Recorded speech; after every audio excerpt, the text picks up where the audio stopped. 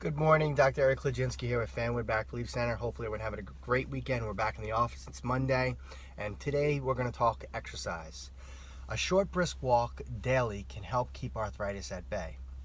For patients with osteoarthritis affecting joints in the legs and feet, a new study finds that engaging in just 10 minutes of moderate to vigorous exercise each day can help such individuals maintain their ability to carry out their daily, everyday activities. That's all it takes, 10 minutes to start.